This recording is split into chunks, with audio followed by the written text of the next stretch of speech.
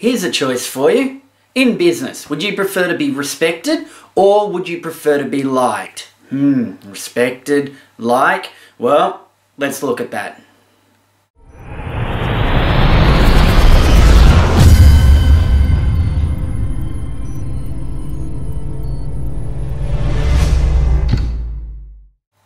Welcome to On The Mats. My name's Nathan McDonald. I'm looking for another great installment or another good topic that we want to talk about.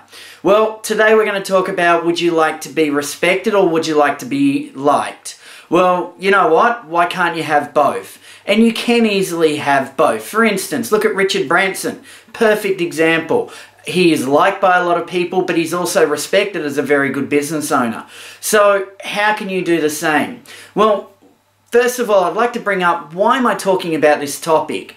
I see so many times of team members and customers not respecting the business owner or someone like yourself. They walk all over them. They don't pay their bills. The team talk behind your back.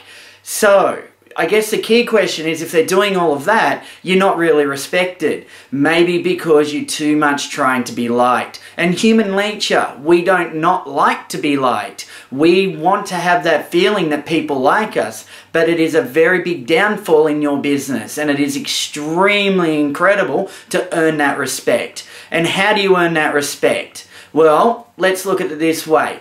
Point one, you need to understand the FIFO method. And what that is first in, fire out. Now, we can put another little explicit in there, first in or, but we want to keep this a friendly show. Reality is, you've got to learn how to actually fire someone, whether that's a customer, a supplier, or a team member, or anyone who's not respecting you. Because as soon as you do that, you will start getting people respecting you, going, oh, can't believe they just fired that person, wow. All of a sudden you get that respect. So you've got to look at, is there anyone in your organization, customers or anyone around you, that you need to get rid of? The second point, make those hard decisions. Call it when it needs to be called. Sit there and go, hey, you didn't do that. Why not? How do you go get that done? What's it going to take to get that done? Be the business owner that you need to be in your business to get what you need to be. And that is very, very important to look at.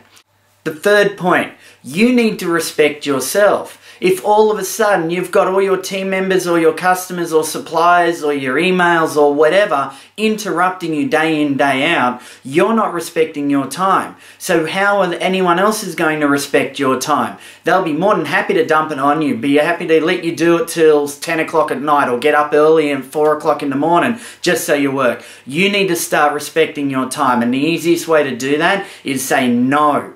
No. Guys, listen, no.